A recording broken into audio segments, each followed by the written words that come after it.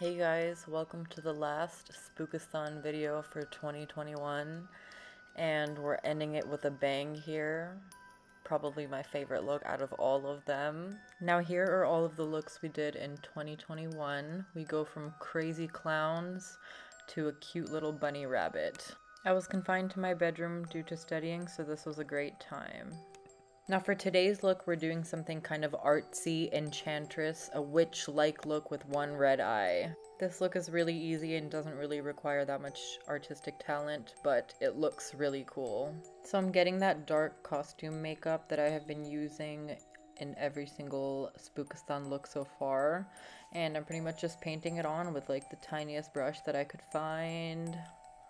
Painting these geometrical lines just all over my face in this fashion. Not symmetrical. And then I'm contouring my nose, connecting that with the dark eyebrow that I just did. And then adding these kind of weird, creepy, enchantressy symbols on my forehead that don't make any sense to me, but if someone knows, do let me know. I hope I'm not writing something offensive on my forehead. Now over here, I am basically putting a line on the outside of my eyes, and then also on the inside of my eyes as well, to really just open them up.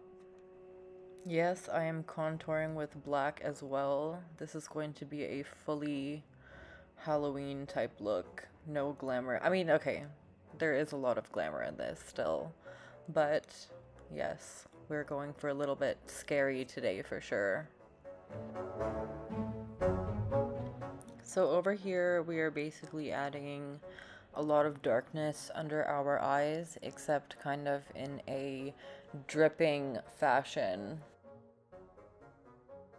Then on the other eye we have kind of this confluence of like different rivers coming together and splitting apart. Of tears, black tears.